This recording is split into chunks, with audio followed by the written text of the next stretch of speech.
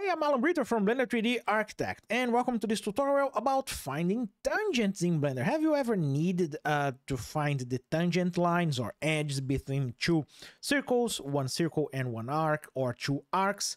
Well, that is a common problem in many projects that require full precision over their designs. That is the case for mechanical modeling or 3D printing. Depending on what you need, you might have to find those types of relations between two circular shapes. In some cases, many people or some people might think, well, isn't it just a case to select two vertices here and press the F key? It might look like a tangent, but it's not a tangent. It's not perfect. That's not the perfect type of thing that we need with precise modeling. In Blender, we have many ways to find or use those two or connect those two elements. And one of the techniques or add-ons that I like the most to use for those situations is PDT. PDT stands for Precision Drawing Tools. It's this add-on here. It is an add-on that has many different parts. If I expand everything, it's one of the best tools to work with precise modeling in Blender. And we have a dedicated section. Let me just hide everything else. We have a dedicated section just to find tangents. PDT is part of the Blender official extensions repository. To install it, you just have to go into Edit, Preferences, Get Extensions, and type here PDT, and you will find Precision Drawing Tools there. You need to grant Blender internet access to install PDT from the official repository. Now, how can we find the tangent lines or edges between these two circles? It's the same object. If you notice here, they are the same object. PDT works on many different ways, and one of the things that we have to always do with PDT is to find something or define something called working plane. Here in the PDT tangents, you have to choose what is the plane where you are working, which one of them you are working. It gives you an option to work from the front, top, right, or view. I'm actually right now at top view, orthographic, so I would change this to top.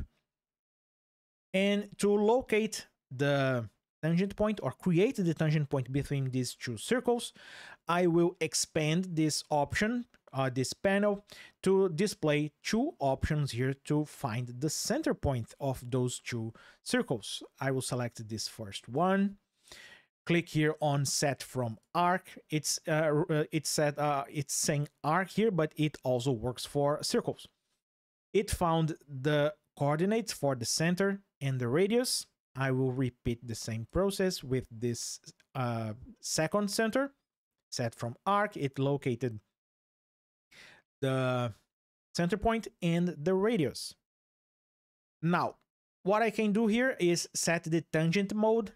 It can find the tangent mode from the inner, outer border, or from both, or from a vertex. I will set this to outer, and I will click on this button here, tangent from inputs. And as you can see, it just found the tangent. And it's a perfect tangent. You can see that it doesn't match any existing vertex from either circle. So it's just not a matter of selecting one of those vertices here on the border and try to connect them. What if we need to find the tangents from a vertex? Let me erase these two edges, and we can try with a random vertex. Let me place this vertex here.